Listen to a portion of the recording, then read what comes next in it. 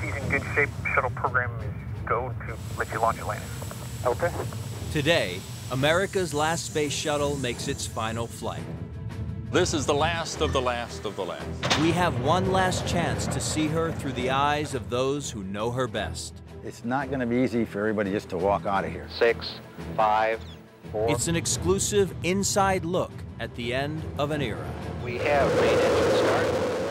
A time for reflection. It's in the human spirit to explore, and the shuttle's allowed us to do that. It's an amazing feat of engineering. And a celebration of the craft that has shown our planet and our universe in ways barely imagined 30 years ago. Say, hey, we ought to do something like that again.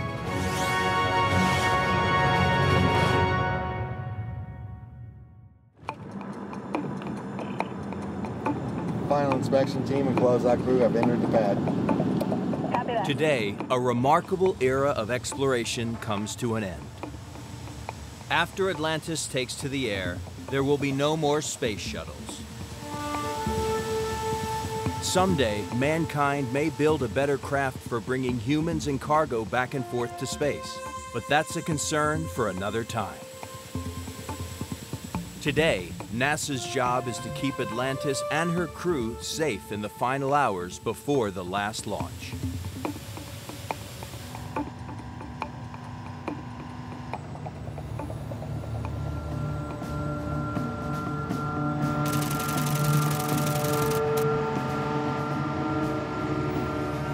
The countdown begins over a year in advance.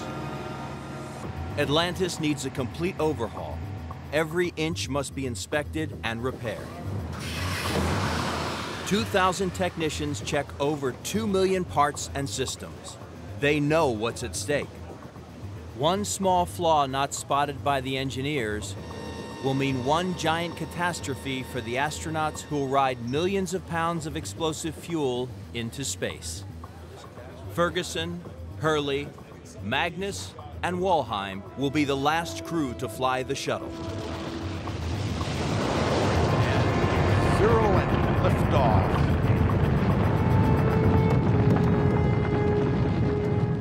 They follow in the footsteps of some of the bravest, most intrepid explorers to leave Earth.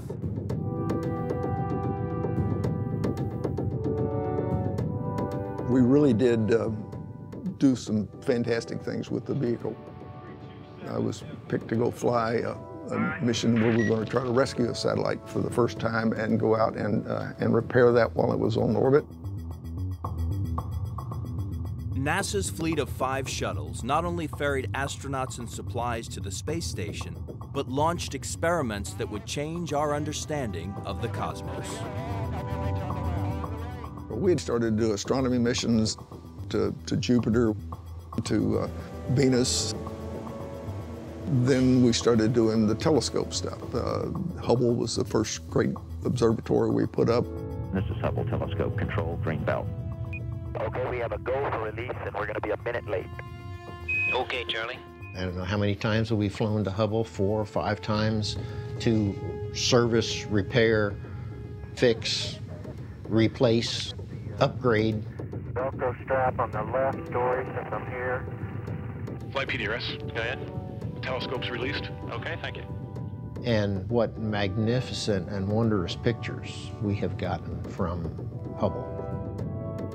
The birth of stars, the death of stars, the formation of galaxies. Fundamentally, the beginnings of the universe. The space shuttle has brought the final frontier closer. We were doing what the vehicle was designed to do. One badge goes there. Jerry Sheehan joined the shuttle team as a junior engineer in 1973. We're going into OPF Bay 1, Space Shuttle Atlantis. Now he's responsible for ensuring Atlantis is fit to fly. That's the front end of a Space Shuttle orbiter. It's about the size of a 737 airplane. It's a big airplane. It's very difficult to see because there's so many access platforms that we have around it so that we can inspect everything, assure everything's ready for flight. The space shuttle vehicle is three major parts. The backbone, the core of the shuttle, is the external tank. The two solid rocket boosters, the white boosters on either side of the tank, and then the orbiter attached to the top. The space shuttle's magic is the magnitude of it.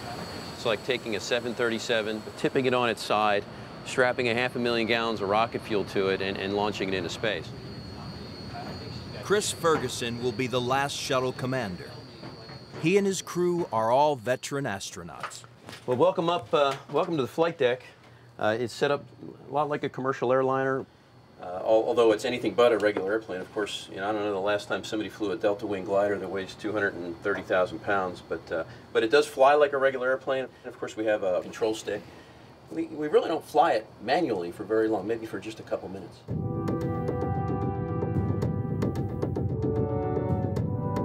The shuttles are built for grand goals. To create a permanent human presence in space. To take a first step on the road to other planets. But like any exploration of the unknown, it's dangerous. 2 out of 5 space shuttles have been lost in action, most recently in 2003. STS-107, the mission that we lost Columbia on, started out all right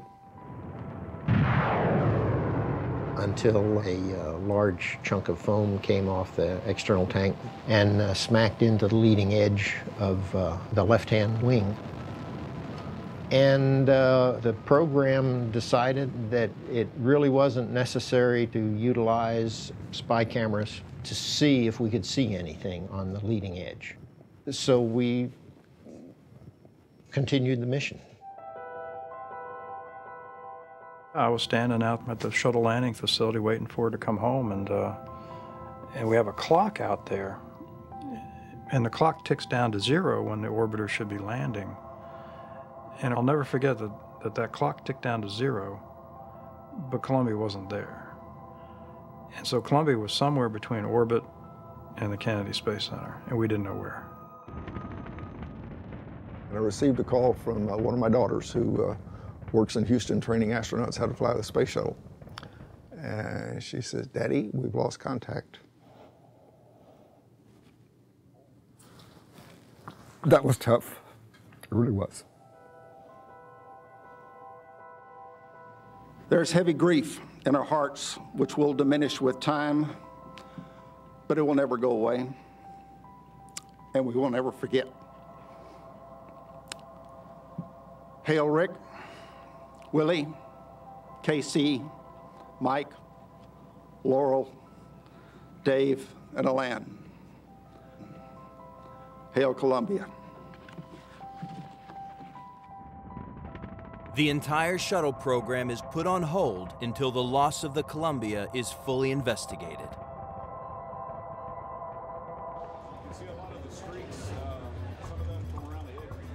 As today's countdown continues, the crew of Atlantis, like every crew before them, knows the risks.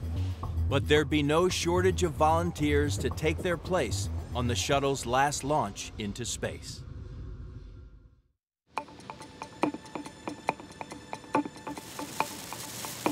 With the launch still months away, Atlantis' engineering team is installing one of many cameras.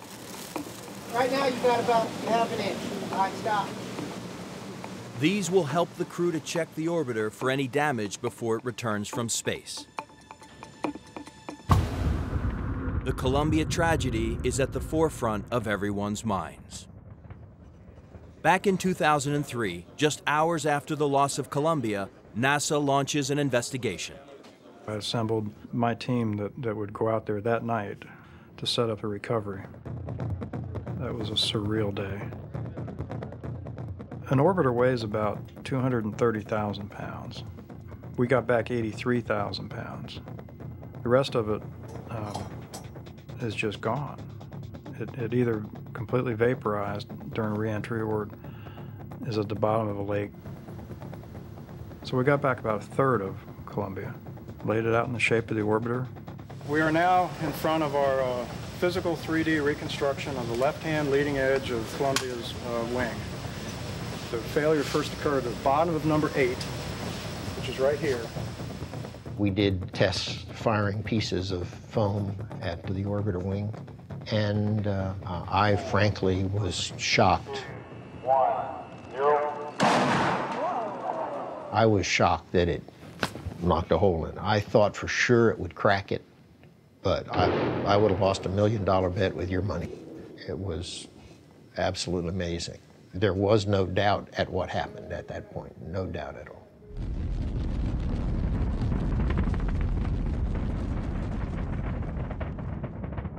The hole in Columbia's wing allows heat to penetrate the craft during re-entry into Earth's atmosphere. It rips the vehicle apart.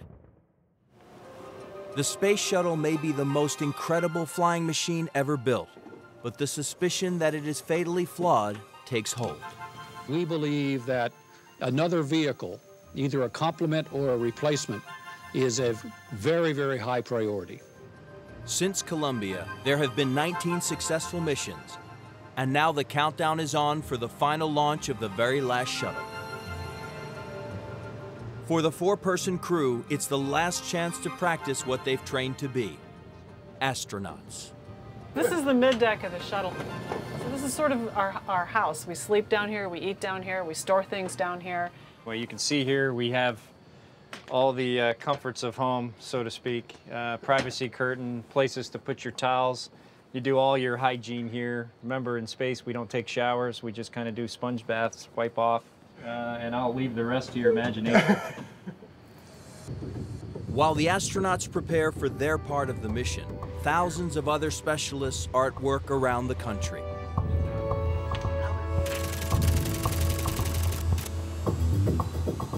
In Louisiana, they are building the shuttle's fuel tank. This is the largest single component of the Space Shuttle. Fuel tank inspector Kirk Drum has worked here for 16 years. This will be the last tank to go into space. People just think it's a big orange tank. When I first came here, I thought of it as a giant thermos bottle. But it's a lot more than that. This is actually, they hate to say it, but it's a giant bomb. The front part is the liquid oxygen tank. This part right here is the hydrogen tank, liquid hydrogen, and the two are combined inside the shuttle to create the explosion, which then lifts the thing into space. During launch, 700 tons of liquid fuel will catch fire, emptying this tank in less than 8.5 minutes. Right now we're weighing it. We're doing the last readings. So this is the last of the last of the last, because as of the end of this month, the system shuts down. We don't have any more to do. We all go across the street, we get laid off, and that's it. I know that a lot of time and effort was put into putting this together. And of course, you know, I'm going to be able to sleep in late now, but I'm going to miss it, you know, because it's been a big part of my life.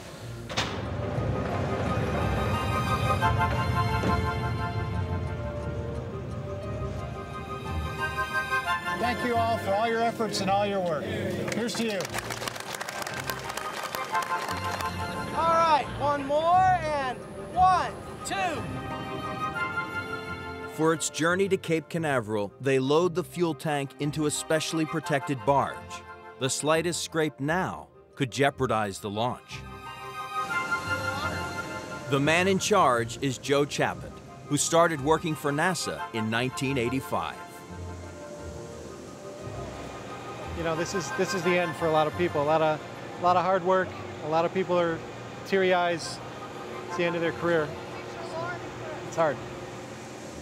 Joe's delivered over 40 of these behemoths. As you can see, it's a pretty tight fit. The barge was specifically constructed to just protect the single external tank. These guys put it right between the yellow lines. Everything is good. And then they'll secure it in place. So no matter how the barge works, the transporter will be intrinsic with the hull. Let's put it right here. After that's secured, we'll verify everything, and then we'll go ahead and sign for responsibility of the tank. I had to stay this one because I want to be sure. Thank you very much. All right, Appreciate thank it. you. Good luck with everything. Very much. Thank you very much. Great. Thank you.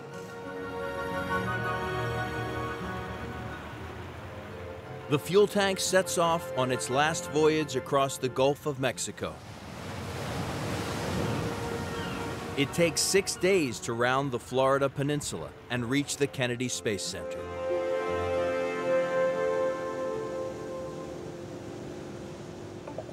The fuel tank will supply fuel to 3 engines inside the orbiter.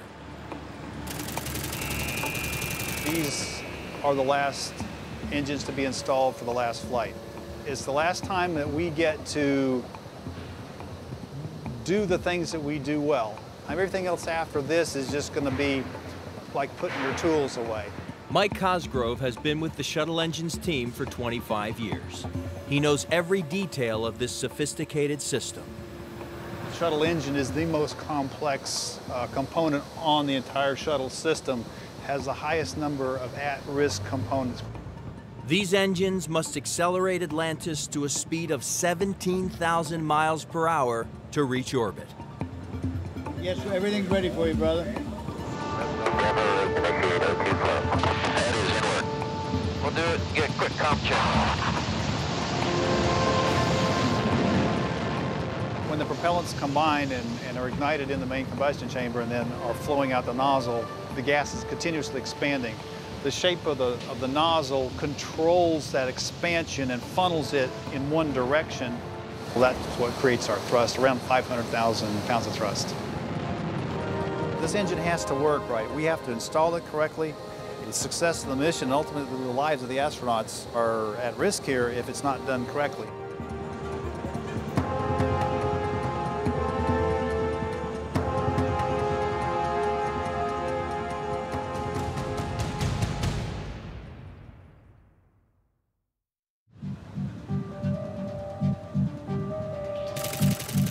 The countdown to launch continues. Workers are now inspecting over 24,000 tiles that will protect Space Shuttle Atlantis from the tremendous heat of friction when she re-enters the Earth's atmosphere. Every shuttle mission is risky, but this one comes with the added pressure of being the final one. The tiles have caused trouble since the very beginning, when pilot Bob Crippen flew the first space shuttle mission in 1981. We knew there was risk, but we thought we were prepared to be able to handle it. Don said it gets kind of lonely. When you get inside of 6 seconds prior to liftoff, that's when the main engines are lit off. So the engines are up and running, and I'm checking them on my instruments, so that part's good. And we do that 6 seconds to make sure that the engines are up and running properly. And the vehicle does swing because of the thrust from the engines, and when it comes back vertical is when it's time to ignite the solids. And then bang, you get this big kick in the pants.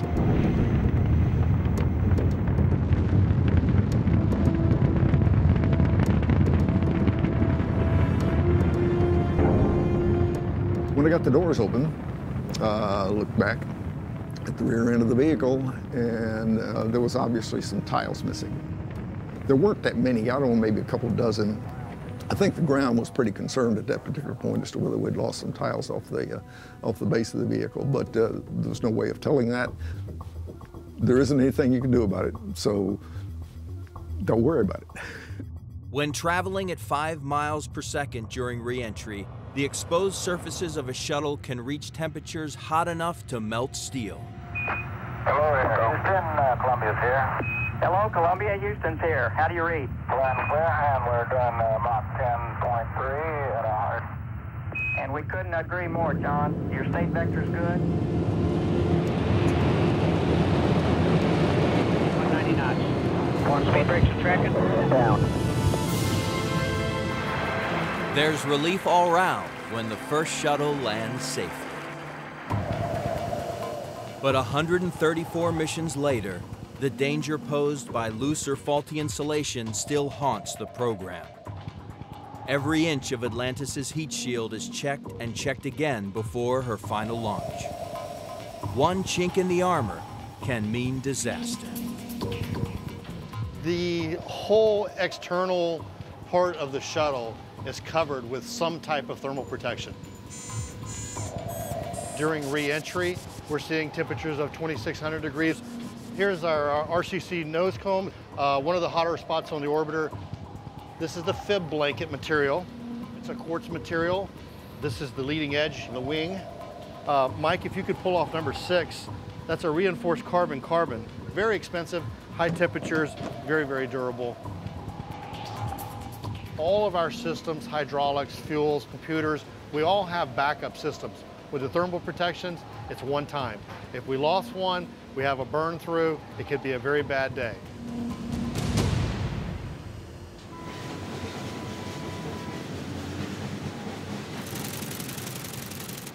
With launch day now just 3 months away, they are ready to assemble Atlantis' solid rocket boosters. Like giant fireworks, these rockets are packed with an explosive propellant that ignites at launch to thrust the shuttle off the pad. The rockets are built in Utah and transported in sections to Kennedy's Vehicle Assembly Building, known by insiders as the VAB. All right, we got a group, the crane crew. That's what we call them. They actually are the muscle of the VAB. They lift the big boosters into this high bay.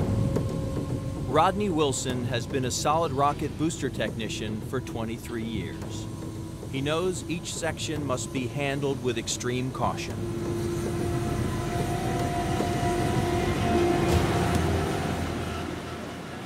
The inside of this case, you have solid propellant. You gotta be careful. Once you light the igniters, they send a big spark through the center of the hole. And once you light, there's no way of turning it off. It's on. And right here is where you see our hold down post. This is one of the corners where it actually sit and rests. That's what holds this whole entire stack up all the way up. The weight of the external tank, the shuttle, and this booster itself. It's a strong boat. During the launch time, countdown, they actually send a signal and it explodes the boat and split it in half. And they all go out same time.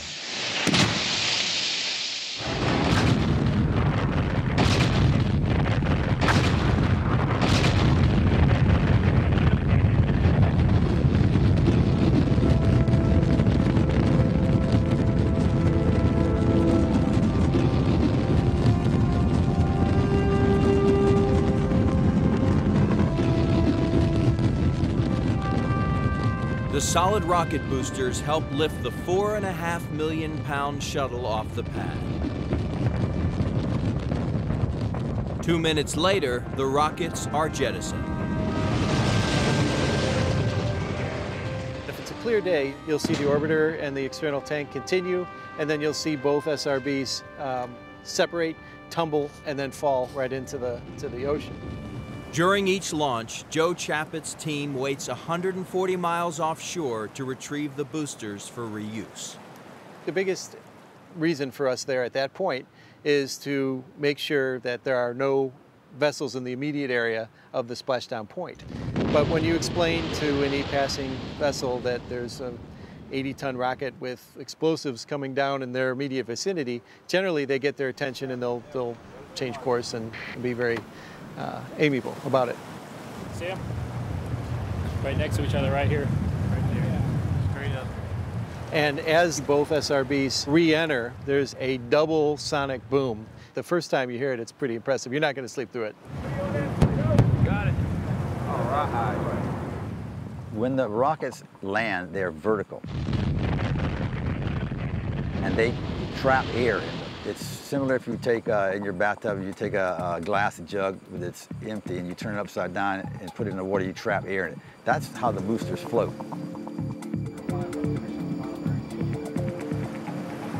You can't tow them vertically. We tried that once, and we realized that was impossible to do that. We have to get the rockets into horizontal. Okay, PJ, we're on course for the SRB. And my job is to direct in that whole thing, and I kind of have a bird's eye view of the bridge level down. We have to deploy divers, and then we pump air in, and the water comes out, and it actually brings it up to the surface, and then we connect a tow and bring it home.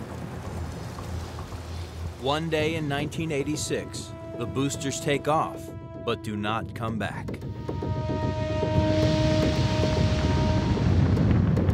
It seemed like after it occurred, it just lingered in the sky forever.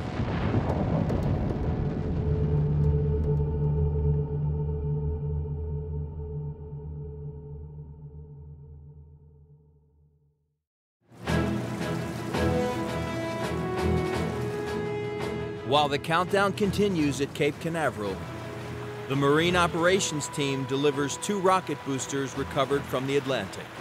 They've perfected this procedure over 30 years and 134 successful launches. But on a cold winter day in 1986, the booster failed. I've been on the ocean since I was 5 or 6 years old, and I've been through some bad weather. You know, the cold front that preceded the Challenger launch, we had winds of 65 knots for 2 days out there. It got so bad that we couldn't even turn the ships. We had to just stick bound to the waves. So the 28th of January, I think, in the morning, they launched. Although it was a terribly cold day, I don't particularly remember that. I was standing outside with a bunch of coworkers and watched the countdown and the engine start, lift off. Liftoff of the 25th Space Shuttle mission, and it has cleared the tower. Roger, roll, Challenger. Go for throttle up. And boom. 1 minute 15 seconds, velocity 2,900 feet per second. I saw what happened, and I thought, oh, well, the orbital will just pull out of that and fly back on a return to launch site aboard. And that's not what happened.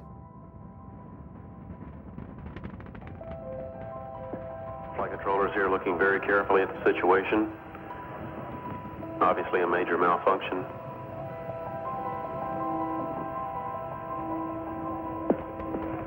We have no downlink.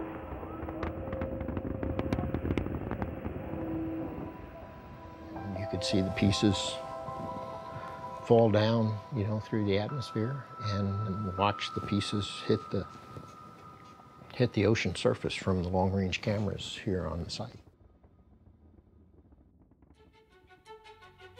Scientists investigating the Challenger disaster analyze every available scrap of evidence, including film from nearly 200 cameras. We had this beautiful machine that worked so well. What the heck went wrong?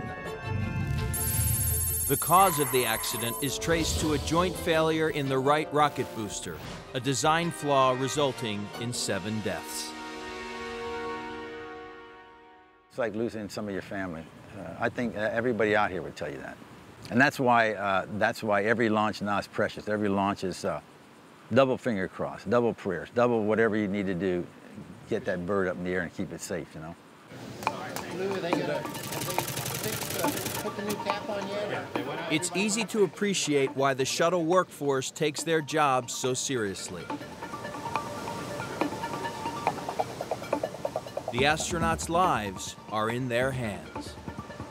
The environment you're going into is so hostile that if the vehicle isn't perfect, you're not going to come home. The charts, checklists, and spreadsheets are as vital as the bolts and insulation. Once the stack of work paper gets to orbital altitude, your vehicle's ready to fly. There's now just 11 weeks before Atlantis lifts off. Before the orbiter is ready for rollout, engineers must close the spacecraft's cargo bay doors. They are extremely fragile. If they twist or jam, the astronauts may not be able to open the doors in space, putting the entire mission in jeopardy. The doors are real life. The doors weren't designed to be opened in our regular gravity. You can't take the doors and open them up with the crane. They're just too thin. The doors are very thin. So the way we actually open the doors, they use counterweights and a system of pulleys and blocks that allow us to float the doors closed. Yeah, very gentle, very smooth.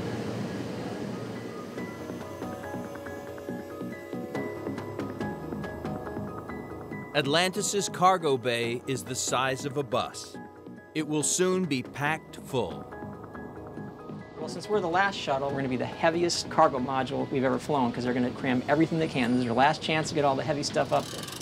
This will be the shuttle's last delivery to the space station. On board will be 25,000 pounds of food, water, and spare parts. That's how it's going to go in. It will be years before anything big or heavy can be carried there again. It was the shuttle that carried most of the International Space Station's 14 modules into orbit. This is the largest man-made object in the sky. It's permanently manned by crews drawn from all over the world. For launch director Mike Lineback, this is the shuttle's greatest achievement. Space station is the max. I mean, it's terrific. I mean, I remember when it was first proposed, the volume of the thing and the weight. A lot of people doubted we could pull it off, and to see it work on orbit it's almost surreal. The thing that comes to mind always is Star Trek to me. You look at the crews and the languages and the cultures and the food that they eat, and it is truly an international space station. It's wonderful to see. Now the French are flying to the station with their vehicle. The Japanese are flying to the station with their vehicle. Of course, the Russians are flying to the station with their vehicle. And we're going to do it one more time.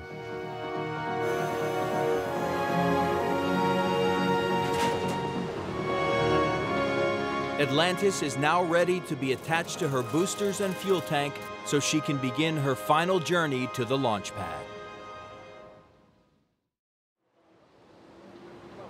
After a year of work, Atlantis is leaving the orbiter processing facility for the final stage of assembling the space shuttle. It's an emotional moment for everyone. It's Atlantis. It's my vehicle.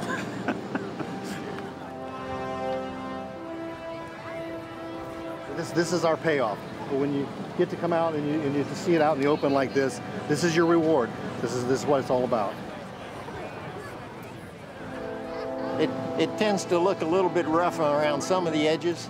That's just normal fair wear and tear on a reusable spacecraft.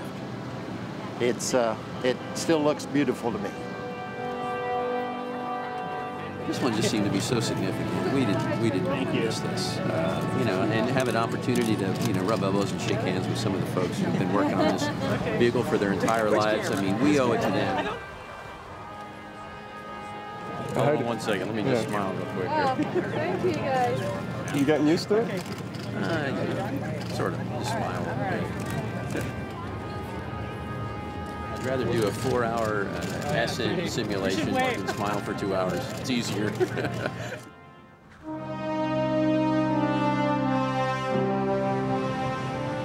All these people that you see out here, all these people work at the center. They all take part in processing of this orbiter. They may not be turning a screw, they may not be doing a test, they may not be an engineer, but they are as important as that engineer and all those people turning the screws. They process the paper that gets us there, that allows us to launch, that meets all the requirements. And that's what they're here for. They're here to see the last one that we're going to do. And that's important to everybody.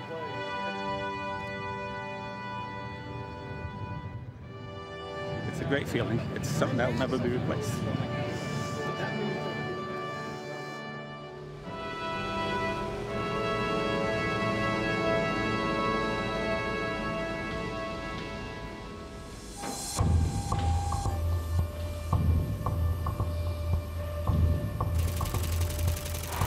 This is the moment when the orbiter will be attached to its fuel tanks and boosters, turning it into the most powerful space rocket on Earth. In her final salute, Atlantis rises 100 feet into the air. It's a dramatic sight they'll never forget.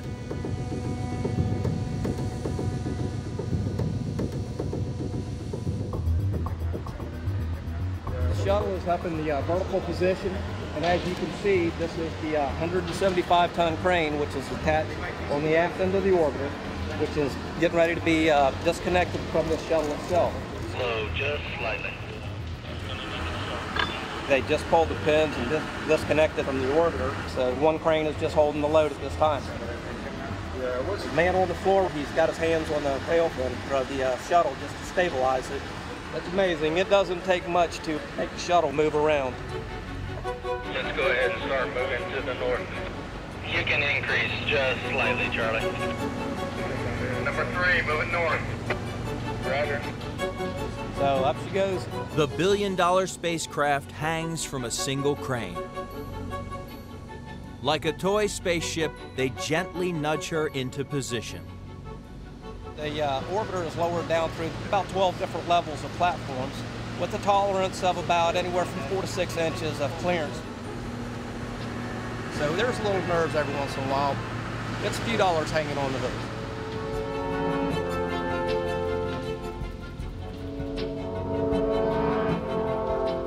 Never dinged one.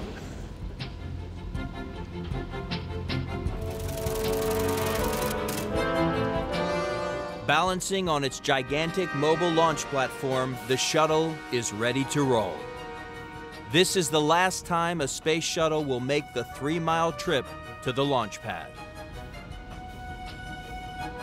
I was here for the very first shuttle rollout and every one since. It's so much like watching your kid go off to college.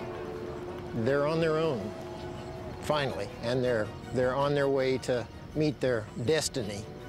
And you hope you've done everything that you needed to do, but there's always that little bit of doubt in your mind. That's exactly the way I felt when I saw the kids drive down the street for the last time.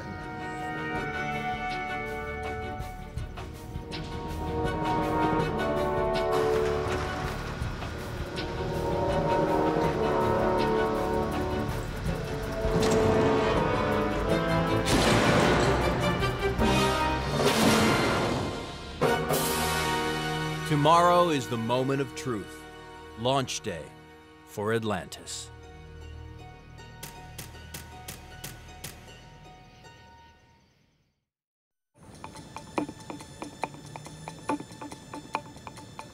America's shuttle program is ready for its final flight. For Commander Chris Ferguson and his crew, the training is over. This is it. In just 4 hours, they will blast into space on board Atlantis.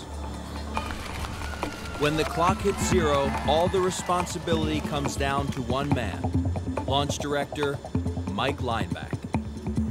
Mike's team meticulously monitors each system as it comes online.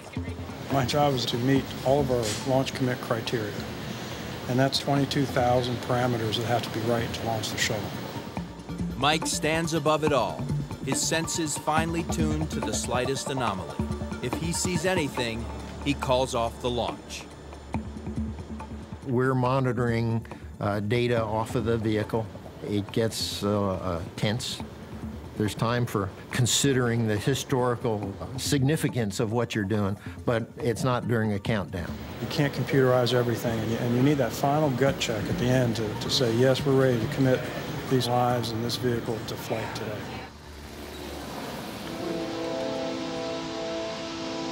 Those whose lives have been shaped by the space shuttle come to pay homage. To see Atlantis take to the sky one last time. You get a chance to see the astronauts. Last group. I'm proud of those folks, though. I really am. I can only imagine what the astronauts are going through after waiting for so long. It must be awesome to be sitting on there. With God's help, just get on up.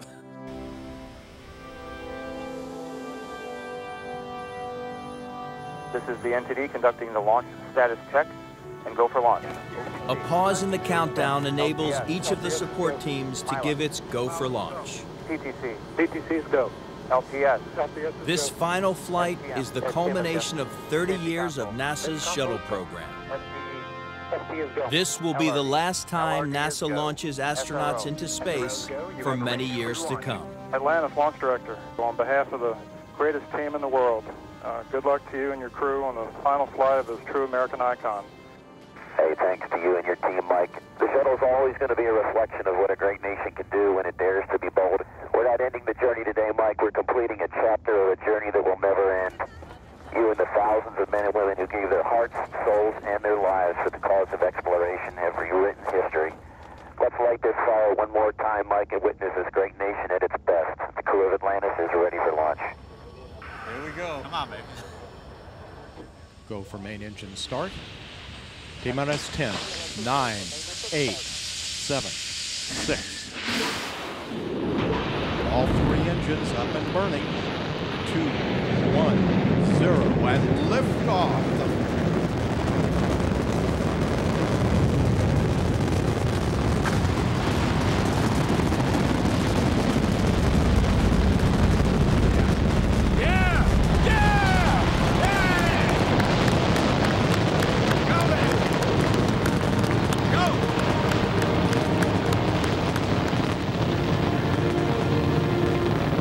It's been incredible to be part of this program, and to see the last one kind of hits you deep inside.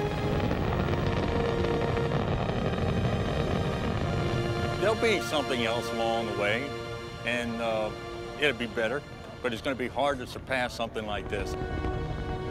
Sitting on the ground, 0 miles an hour, within 8 minutes, it's going 5 miles a second. The Space Shuttle is an incredible machine. It's not going to be easy for everybody just to walk out of here. They're going to take the memories with them and, for a long, long time. We put 7 people and the space station in space. I've taken my granddaughter outside and said, Papa, put that up there. The shuttle is not about hardware and propellants. It's really about people. People make it happen. It's in the human spirit to explore and to go that next step, go that extra mile, go to the next destination. The shuttle's allowed us to do that.